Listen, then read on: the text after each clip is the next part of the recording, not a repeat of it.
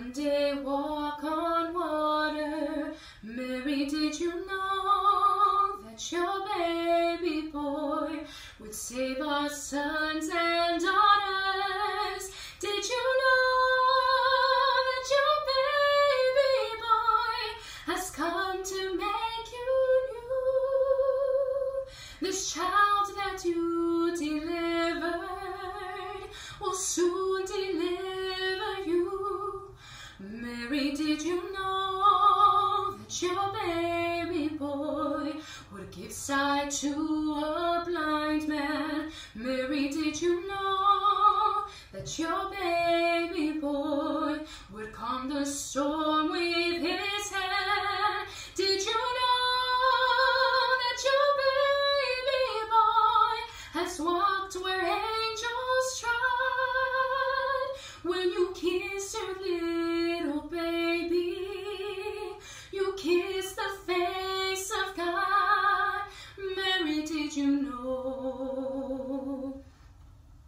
The blind will see, the deaf will hear, the dead will live again. The lame will leap, the dumb will speak, the praises of the Lamb. Mary, did you know that your baby boy is Lord of all creation? Mary, did you know that your baby boy would one day rule the nations? Did you know that your baby boy is heaven's perfect lamb? That sleeping child you're holding is the great I am.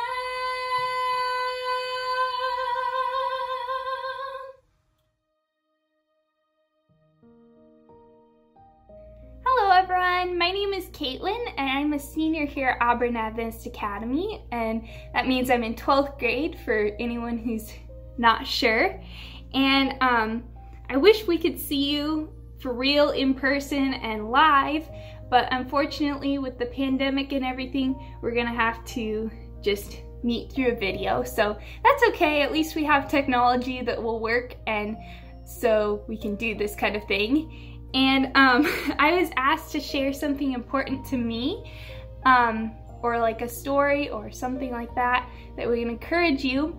And recently I've been reading about Elisha and all the things that he did, because he would perform miracles for God and stuff like that, and God really worked through him. And so I thought, oh, I should share an Elisha story with you.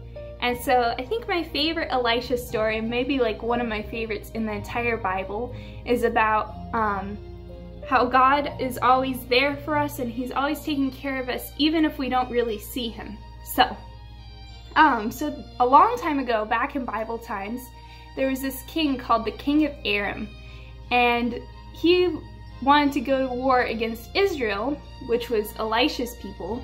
And whenever he plotted to go to war with them, there was an issue, because Elisha would always find out from God where he was going, where the King of Aram was going, and he'd go tell the King of Israel or some other people that are high up and trying to plan like their plan for war or whatever. He would tell them where the King of Aram was going, so it wasn't really working for the King of Aram. And the King of Aram told his advisors and his officers, like, which of you is telling the King of Israel and all of his people where we're going and how we're fighting and stuff? And they were like, oh, we're not doing that. That's Elisha. Elisha's getting this information from God, and he's going to the King of Israel and telling him. And the King of Aram was like, oh no, that's not good. That means we have to go get rid of Elisha before we can fight the Israelites. And so he sent a whole bunch of people, like this whole army, over to this place in Israel called Dothan.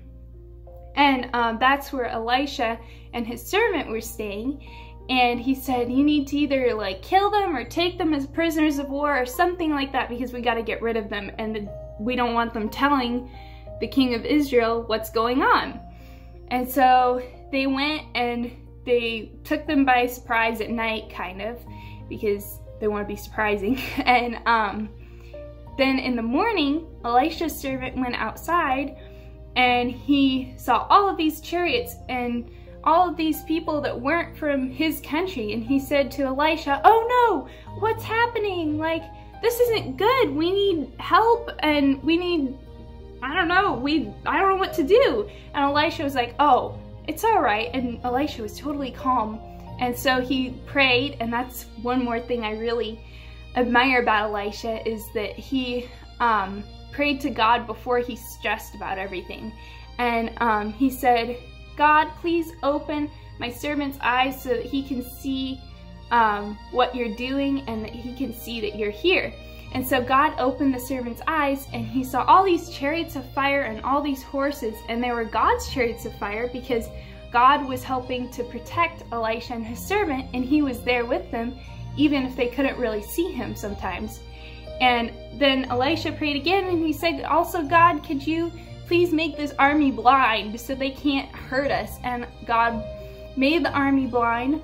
And then Elisha took the army to the king of Israel, and the king of Israel was like, "Why are you bringing these people to me? I think we should kill them or something." And Elisha was like, "No, why should we kill them? We don't want to kill them."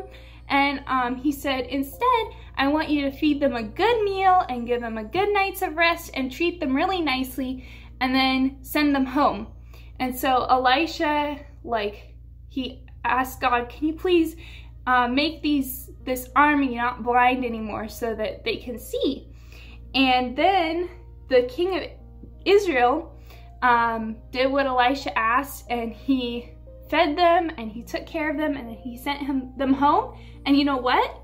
The king of Aram never sent an army to Israel again to fight because they'd been treated with such kindness. And I think that's a really good thing, because kindness is really important. Even if someone is being rude to us or someone is being mean, or if we don't agree with someone, we still need to be kind to them, because that's what God has asked us to do. And also God makes being kind easier when we allow him to put his love in our hearts and we ask him into our hearts. And then the other thing is that sometimes we don't see what God sees. So Elisha and his servant couldn't really see the chariots of fire and how God was protecting them until they asked God, "Can you please open our eyes?" And then they saw. And a lot of times God is fighting for us, even in battles like the pandemic or something. He's with us even if we don't really see him. And you can also see him in small things like your family or your teachers, and maybe it's not like a huge thing like chariots of fire or anything, but it might just be in small ways. So I want to remind you that God is always with you, and God is always faithful, and God will carry us through the pandemic and anything else that we are having an issue with. And please remember that Jesus loves you a lot, and he died for you. And with that, I think I'm going to close off. I hope you have a wonderful day and an awesome Christmas, and I will be praying for all of your schools, and that you can come back after Christmas and hang out with friends, and that this pandemic will be better. So, bye!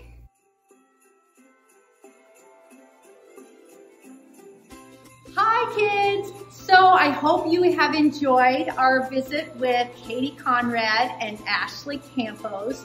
They're both two very special seniors, so I'm glad you had a chance to hear from them today. And I am coming to you this morning from the girls' dorm. I wanted to see how beautifully decorated it was for Christmas. So take a little look here. You can see all the lights and the garland and the wreaths and the fireplaces burning. And the girls have just had a really cozy time here in preparation for the season before they go on break. So I know they're very appreciative of the Deeds for putting forth that wonderful effort for them. So I just want to finish by saying I hope you all have a very Merry Christmas. Greetings to your families, and we'll see you again in the new year. So we'll close with prayer. Dear Heavenly Father, what a beautiful gift you gave us in your Son that came as a baby, and most of all is our Savior, and who died, and we cannot wait till he comes back and we all get to go home and live with you throughout eternity. And but we will, in the meantime, we will remain close to you. We will trust in you, and we thank you for the beauty that you bring to us through friendships, through our family, and that the special things that come at Christmas. And I just pray a special blessing over each one of these folks that are listening today. I pray that you will help our time with them in the coming year, that we can get to know each other even better. And I just ask your blessing over all that. And a Merry Christmas to all of our families, and a special blessing from you. In Jesus' name I pray, amen.